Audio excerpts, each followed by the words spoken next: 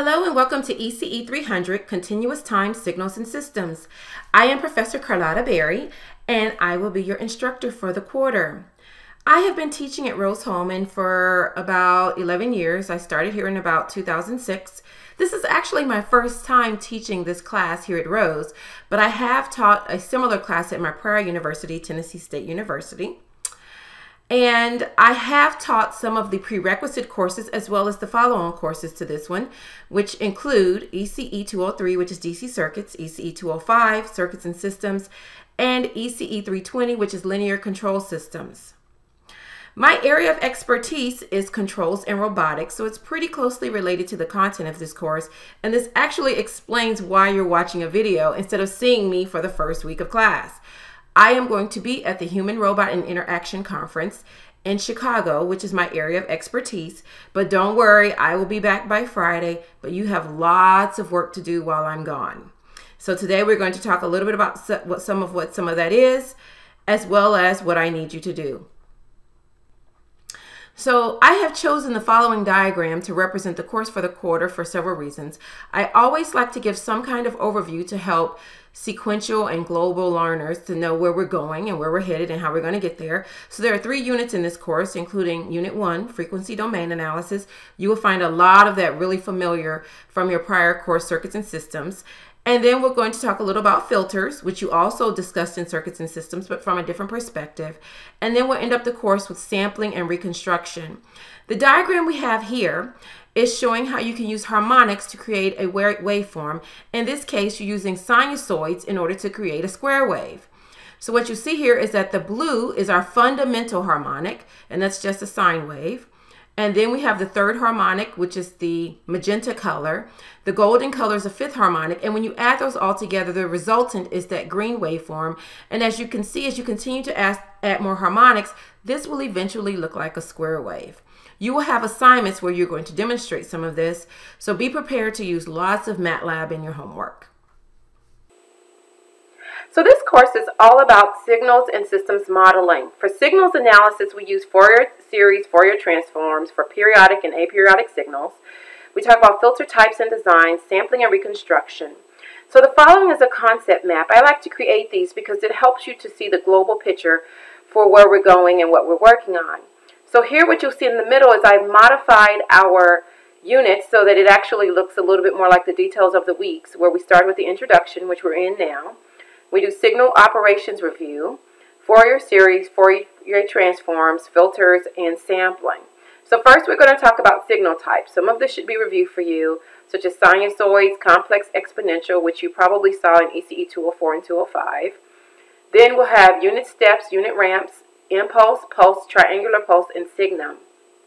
Then we look at mathematical definitions of signals and descriptions, including shifting and scaling, differentiation and integration, even and odd signals, and signal energy and power. Next, we look at different ways to describe systems, such as differential equations and block diagrams, which you will see again in controls, and you also saw in circuits and systems. Then system properties you did in circuits and systems, which are homogeneity, linearity, time invariance, stability, causality, memory, and invertibility.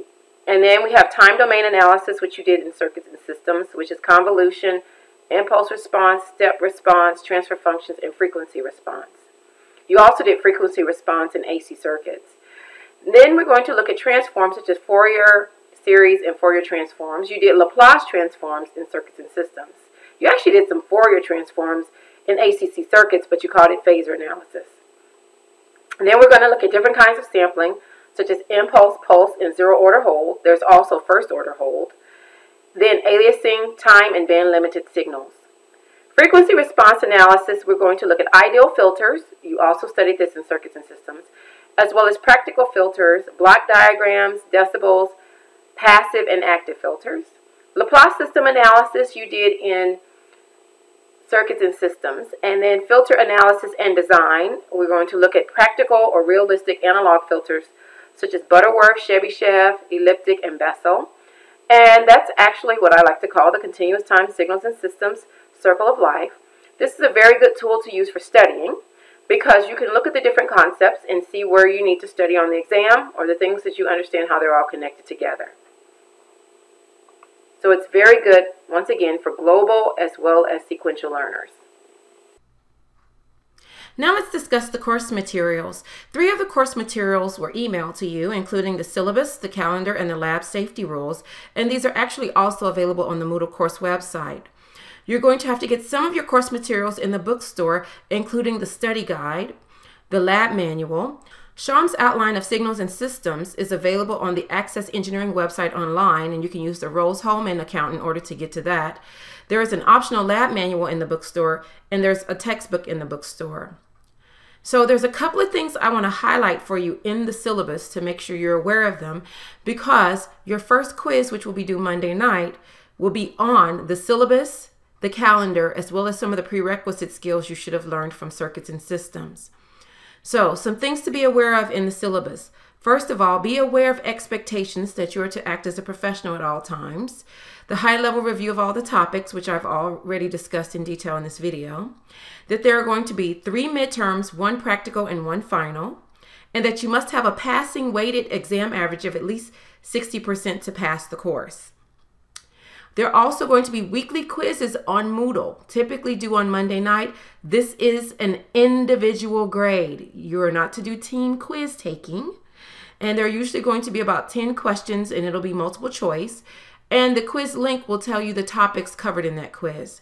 There's also weekly homework available for download on Moodle. You will submit it on Friday at the beginning of class, and it will be done using the engineering problem-solving format on engineering paper. You can see the details of this format on the Moodle course website. You will have weekly lab memos due in the Moodle Dropbox, and they're always due 1 week after you complete the lab. Also note that exams are closed book, closed notes, although I will typically provide you with a formula sheet, and exams cannot be made up. If there are any regrade requests for exams, you should not write on the exam. You should submit a written memo to me within a week explaining the technical error with your exam. Not agreeing with the amount of points taken off is not a reason to ask for an exam regrade. During your first lab session, you will complete a concept inventory. There will not be a lab, just the first 50 minutes will be for that concept inventory. The purpose of the concept inventory is to look at the way that we think about systems and signals, and you're going to take this concept inventory at the beginning as well as at the end of this course in order to assess your learning and understanding of those concepts. Finally, be professional and respectful to all members of the class at all time, and make sure you're always in class engaged and attentive, and any more than 8 absences is grounds for failure in a 4 credit hour course. Here we have your course calendar. Make sure you review the calendar before taking the first quiz, because there are some quiz questions on the calendar. So the first things you should notice is that that first quiz is due by midnight on Monday, and that your homework is due at the beginning of class on Friday.